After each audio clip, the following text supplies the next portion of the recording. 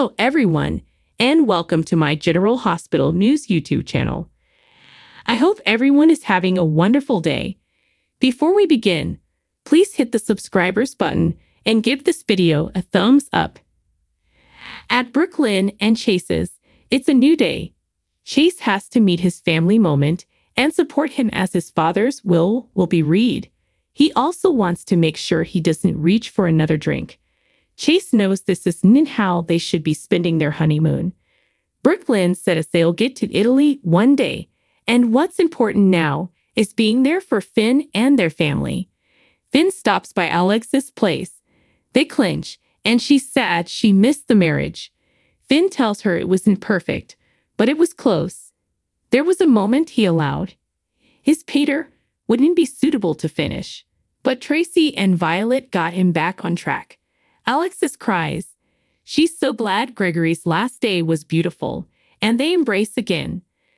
Finn tells her how it happened, the events of the day, and that he drank a third of a bottle of bourbon. Alexis isn't shocked as he slipped the night ahead, and he woke up to a woeful loss, so he had a reason to break his sobriety. He says it doesn't excuse what he did. Alexis says she's learned that defenses don't amount to important. He knows she suffered a loss too. She admits she wanted to drink, but she didn't. She thinks it might be a two-a-day meeting kind of thing for them for a while. He agrees. He was at a meeting this morning, and he wouldn't drink again. She says, for now. Alexis tells him to always flash back that they've each other. Diane stops by latterly. She says she's sorry about Gregory. Alexis explains she called him last night and set out about him from Chase. Alexis asks if there's anything from the Court of Prayers.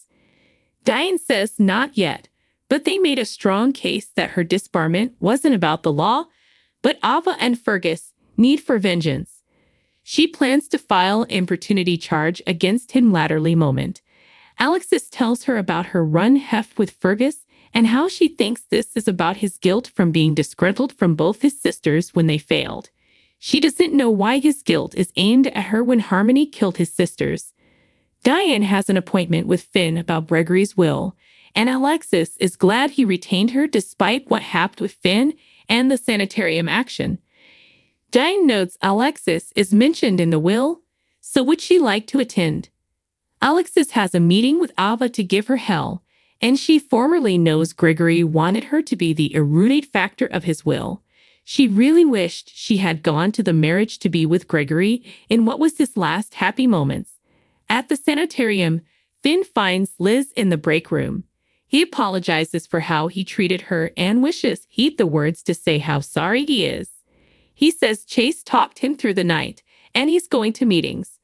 Liz thanks him for saying what he did, and she wasn't trying to take charge of him, but she had to put Violet first. Finn understands. Liz is glad, as he didn't feel to understand history. Liz says Violet has always been his first concern, but history, he acted like she was commodity that belonged to him that she couldn't take. She's no way seen that side of him ahead, and she no way allowed he was able at it. Finn promises she'll no way see that side of him again and thanks her for looking out for Violet.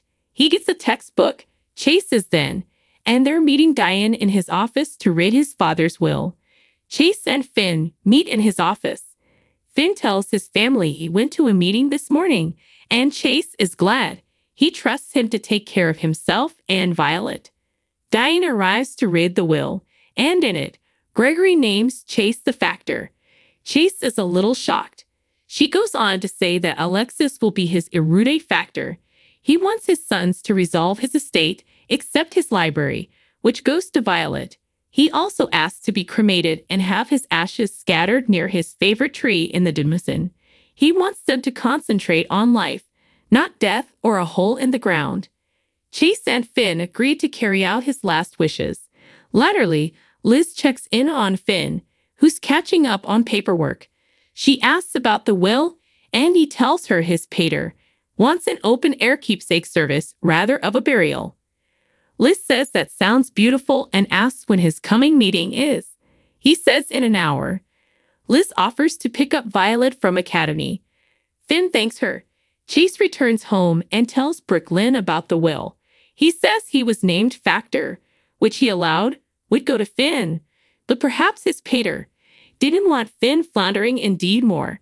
He says he has to carry out his father's wishes and get Finn and Violet through it all. Brooklyn jokes that it's so awful that he doesn't have anyone by his side to get him through this. Storms into Nina's office as she's working with Maxie on the deception advertisements, featuring Blaze. Ava tells Nina that she broke their deal and she didn't put her artists in the magazine. Nina says she'll publish her artists in the coming issue. She says she had to make space for a piece on Willow's new job. Ava scoffs that Willow doesn't indeed talk to her. Nina says she doesn't know what goes on in her life presently, not with her son or the new man she's seeing. Nina tells her to run back and report to Sonny. Ava storms out, but not before telling Nina it's pathetic that all she has left is to be the Queen of Crimson. Maxie tells Nina that was nuts and asks why she'd invent an Ava who's dangerous. Nina rants about Ava pecking her in the reverse with Sonny. Maxie asks if she regrets sealing the Metro Court or subscribing the divorce papers. Nina doesn't, so Maxie asks why she's making Ava her adversary.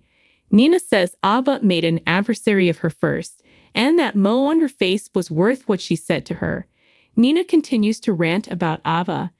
Maxie says this meeting was supposed to be about the advertisements, but easily, Nina needs to get this out of her system.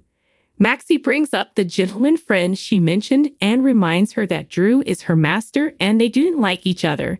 So is the coitus really that good? Nina says this isn't about the coitus, and because of Drew, she's on better terms with Willow.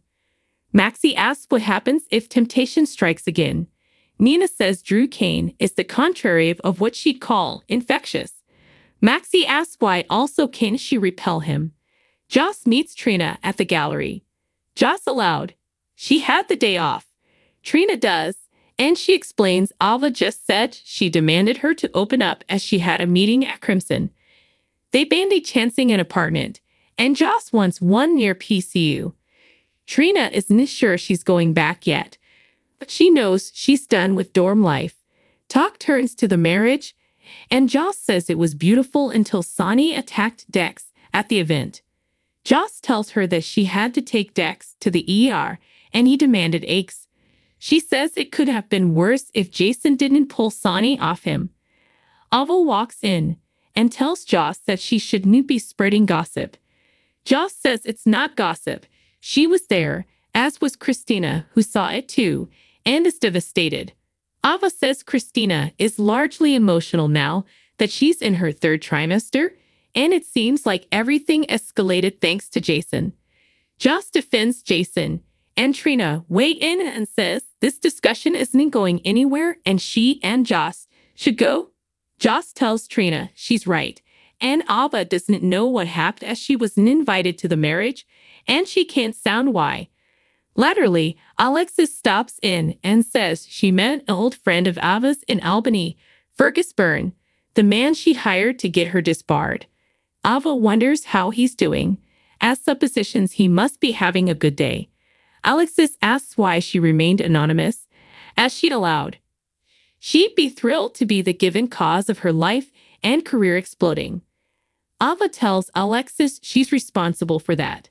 Alexis asks why she did this. Ava says she destroyed Julian. She used his love for her to manipulate him over and over. Alexis points out Julian did his fair share of manipulating her. Ava asks if she's really still condemning Julian for everything that happened to her. Alexis says she's not. She's condemning Ava for getting her disbarred. Ava gloats. Did I call the bar? Yeah. Did I tell them you committed perjury? Yeah. Ava tells Alexis she has only herself to condemn as everything she told the bar was true. Alexis calls her cruel, and she operates in only two ways, condemning everyone differently or lashing out and causing damage. Alexis misses rehearsing law and executing people like her. She warrants her license or not, Ava will limit making that complaint to the bar. She walks out, leaving Abba to consider the trouble. Drew stops by the gatehouse to run commodity by Michael. Will explains he's taking Wiley to academy and should be back soon. Drew also wants to run commodity by her but needs her to promise not to tell the rest of the Quartermains. He tells her about the Solon's offer for him to run for his seat, and she thinks he'd be perfect for the job. Drew explains this would be a huge change, and would he indeed have a shot at winning. Willow thinks the government needs people like him, people who go out of their way to help people. She really hopes he'll do this, and she wouldn't say anything to anyone. Drew admits the more he thinks about it, the more he likes the idea. Still, the crusade could dirty seeing he was just in captivity. Thanks for watching if you liked this video. So please don't forget to subscribe my channel and don't miss any update.